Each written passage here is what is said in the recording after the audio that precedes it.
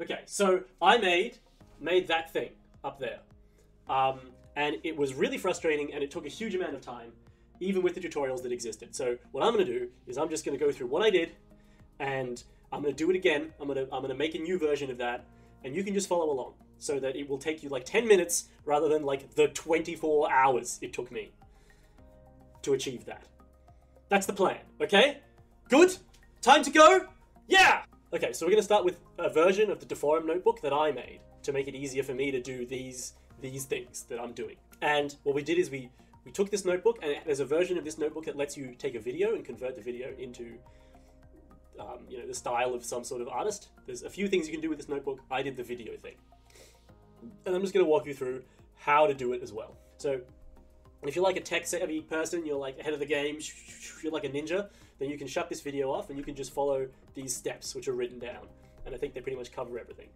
But if you're not a ninja, if you're like me, if you're just like a slow, ploddy kind of person, follow. I'm here, I'm going to hold your hand, and we're going to make this a nice, easy process, okay? I'm going to put on some nice music in the background, we're going to have a good time. So first thing, you're going to have to grab a model, because this notebook relies on Stable Diffusion, and Stable Diffusion is a model, so you're going to need Stable Diffusion to be somewhere in your Google Drive.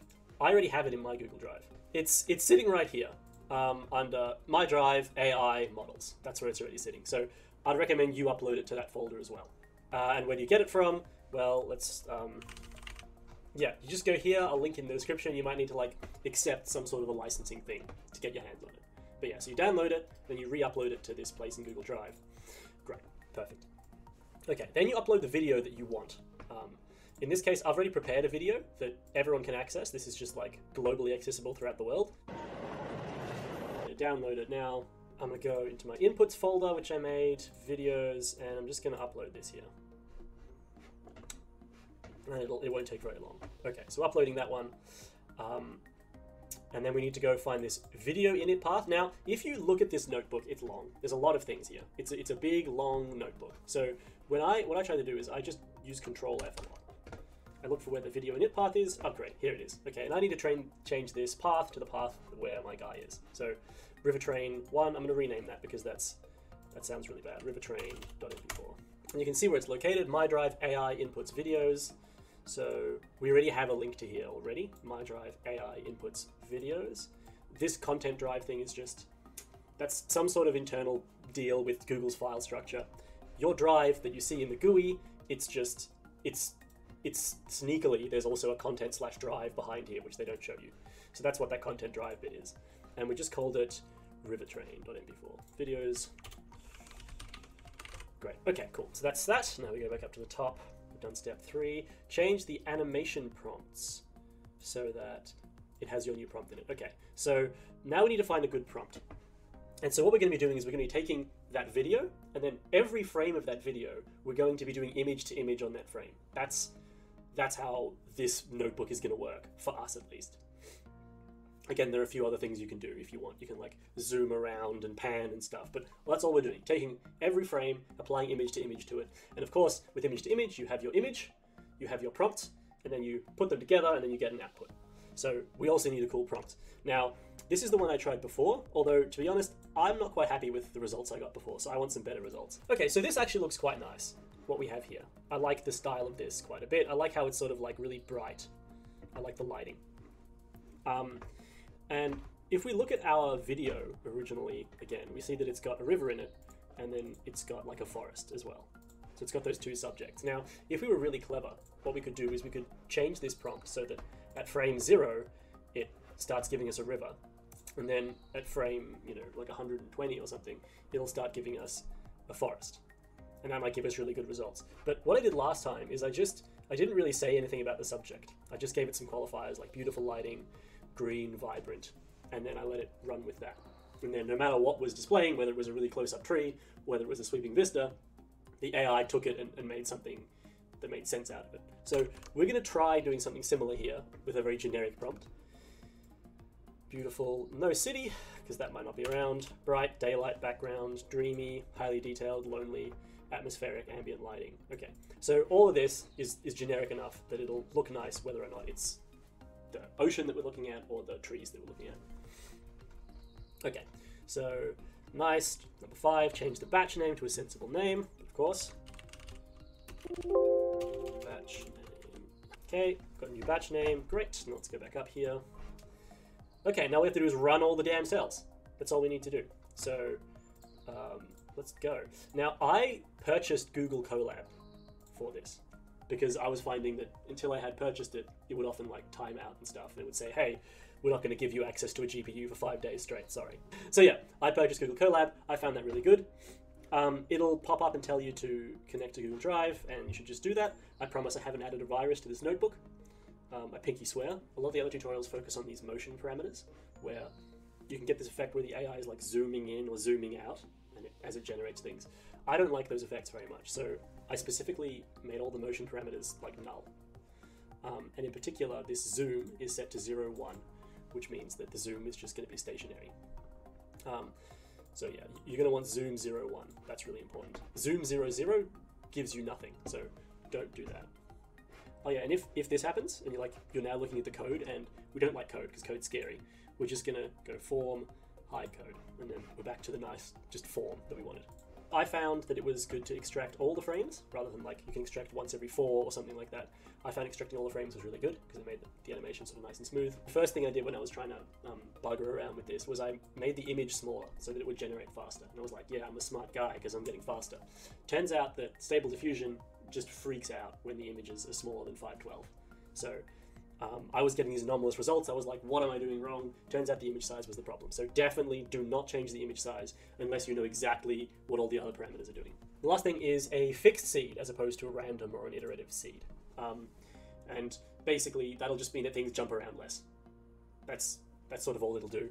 You can probably get some nice results with an iterative or a random seed as well though. Okay, and finally here are the settings that we're going to be tweaking a little bit. So this is sort of the main one, it's the strength, and it tells Stable Diffusion how closely to stick to the images you've given it. Now, in the previous video I made, I think it stuck too closely to the images, and it kind of just looked like you were actually looking out of a train onto real life, and it didn't much look like Studio Ghibli. So I'm actually going to put the strength down to 0.6.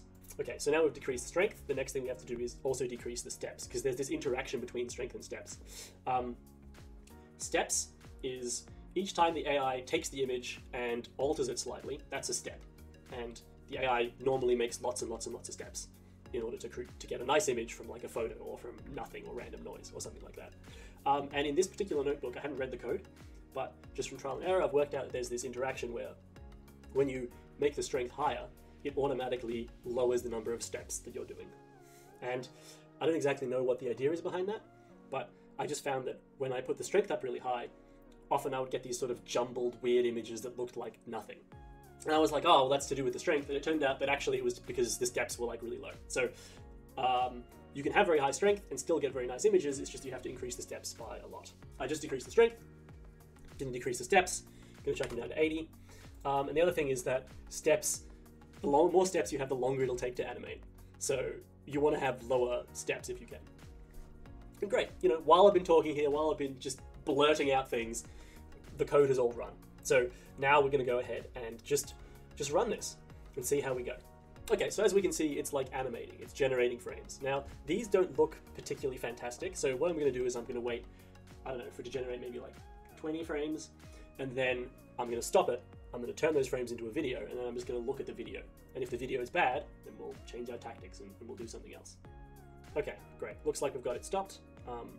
So now we just run the final cell, and what that does is takes all the images you've generated and just plogs them into a video, which now we can watch. Yeah, and this isn't good, right? This is sort of what I would describe as pretty bad, actually. So why is it bad? Well, the individual images all kind of look like garbage, so that's one thing. And then I guess another thing is that they don't really lead into each other that well. So like, for instance, like what's this? What's this going on here? Why is there this strange nonsense there? That doesn't make any sense. So let's just try to get the images looking nice first, and then we can focus on making them coherent. So I've gone ahead and I've gotten a different prompt, and this one actually mentions a lake. I got it from Lexica, and it was one that like looked quite nice. So I'm going to change the prompt.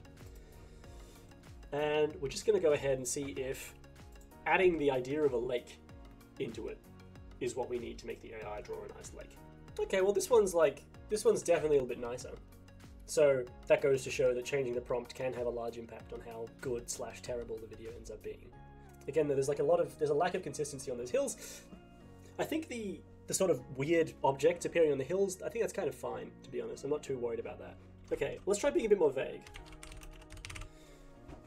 We'll get rid of the lake, we'll just replace it with nature scene, and see if that creates worse examples. Don't worry too much about overriding things, because all the images that we create end up being saved still. So if we go back to the AI folder, Stable Diffusion, I guess this must be Train River Animate 1, we still have all the images from the one we just generated, and below them we have all the images from the previous one. You can tell that they're different because of the timestamp, which is the timestamp that you started generating.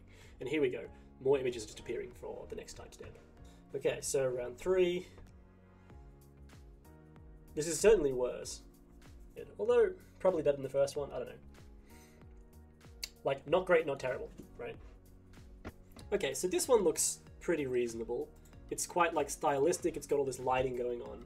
I think maybe this is a good style for us, so let's try that.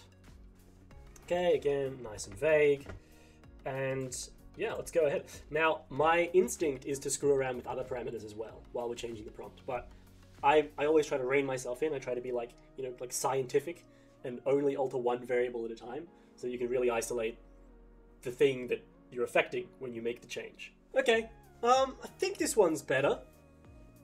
I definitely like it more than the last one. One thing that's kind of a big deal is that the background is moving. You can't perceive that the background is moving. In the image, you can see the background is moving like quite slowly, but here, it's really not obvious the background is moving at all. So because of that, we're gonna have to go ahead and increase the strength.